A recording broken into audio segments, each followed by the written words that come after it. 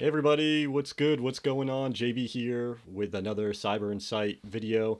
Today it's going to be a quick one.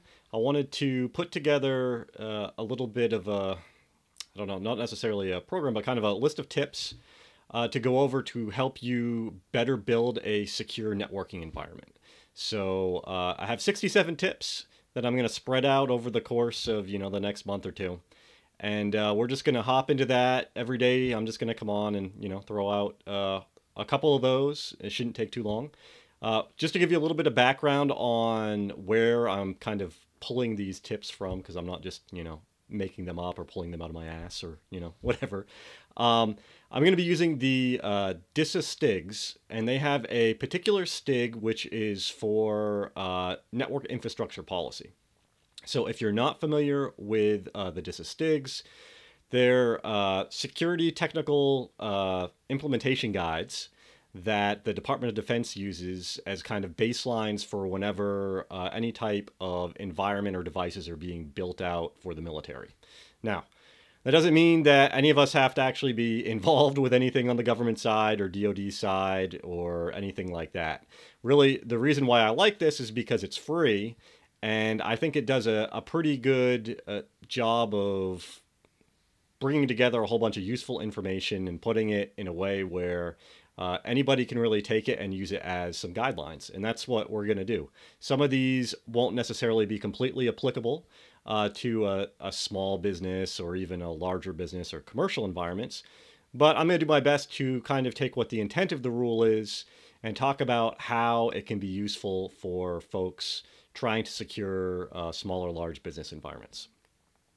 So just to give you a little bit of background on where I'm pulling this stuff down from, and I'll also put this in the description information for this video, so it'll be easy enough for everybody to find it. There's one tool that you need called STIG Viewer, which is a Java application, which lets us read, in essence, what's a checklist file. And as you can see here, we have a few different options depending upon the operating system that you're going to be running the STIG Viewer on. And then as far as what you use within STIG Viewer is different types of STIG checklists. And they have a whole bunch of different types of different checklists that are available. As you see here, there's almost 500 different ones that tell you how to secure different types of devices and environments. Everything from almost any type of network vendor you can think of, to Red Hat, to Linux, to Windows, Active Directory, all of that. So really here, to find the one that we're using, if you just type in network, and then we're going to go to the second page, and it's a Network Infrastructure Policy STIG. You can download that. That's a zip file. When you open the STIG Viewer, you actually will have, let me pop this up for you real quick so you can see this properly. Yeah, so you'll have an application opens like this. If you go over to File, it'll let you open up a STIG. You can open it just as a zip file and it will populate it, and then you'll be able to go from there. Real quick breakdown on what we have going on within this individual checklist. Pretty much everything is ranked into 3 different priorities: Cat 1, Cat 2, and Cat 3. Cat 1 is the most dangerous, the things that you really should make sure that you take care of within your environment. Cat 2 is stuff that you should definitely still do as well. And Cat 3 is kind of stuff where, yeah, the impact isn't necessarily that great, but it still would be kind of nice to have.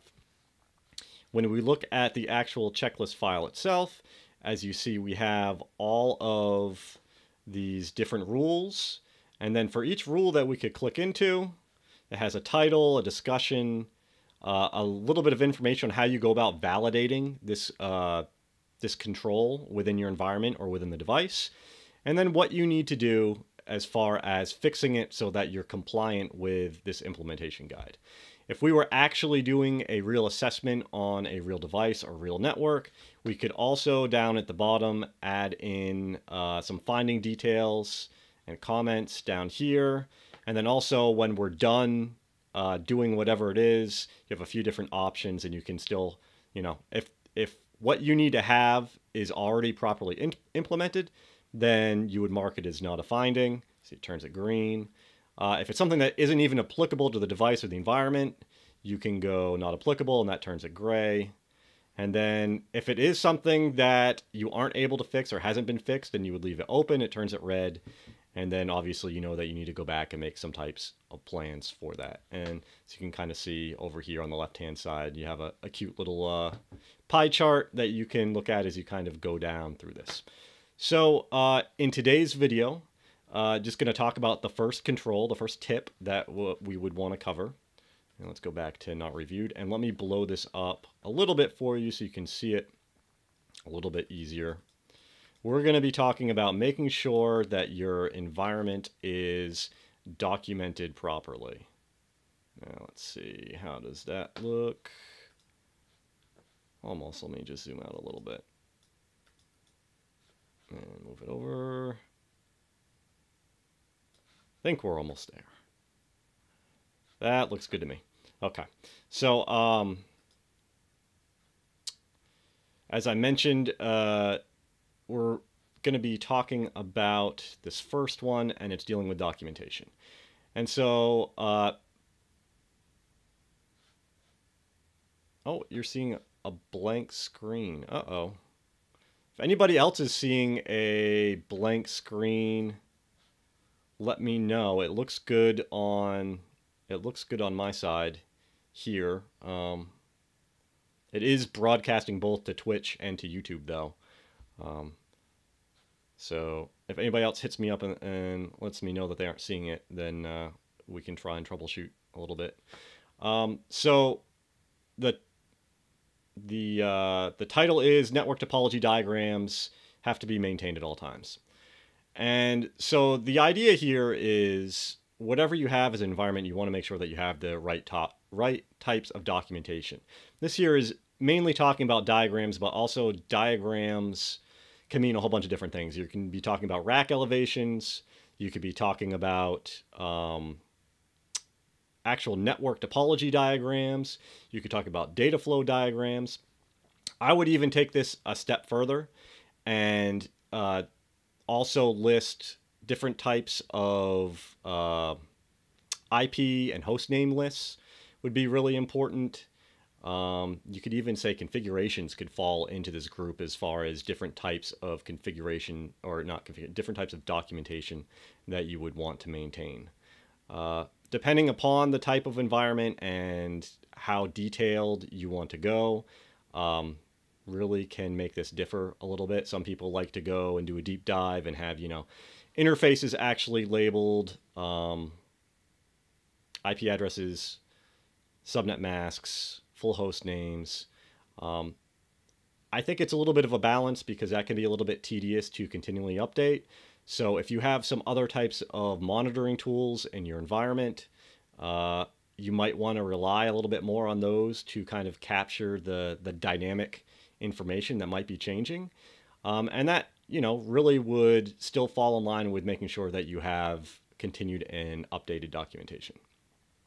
So let's see what else they say here. Validate any connectivity, document on diagrams.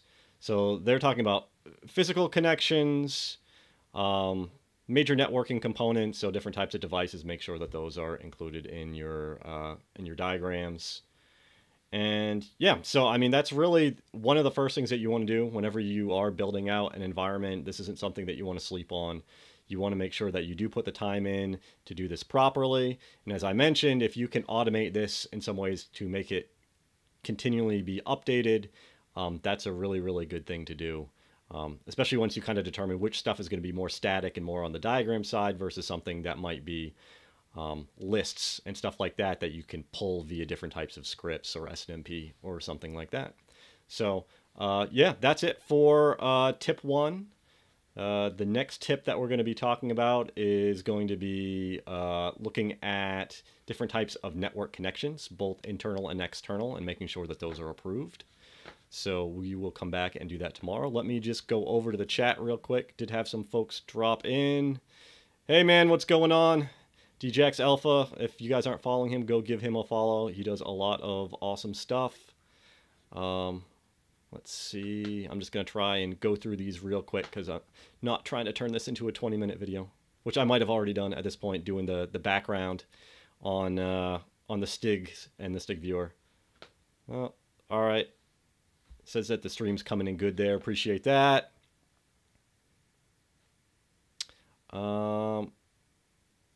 Okay, so it looks like not having issues on YouTube, but having issues on Twitch. All right, so I will work on that and try and figure out why that is doing that. Give it a try or take a look a few minutes later. I've noticed that before, for whatever reason, after I was done with the stream, then it would upload properly to Twitch. So if that's going to be what's going to happen, that kind of sucks. But I'm going to do a little bit more troubleshooting. So, all right. Appreciate everybody who dropped in. I will talk to you soon. All right. Bye.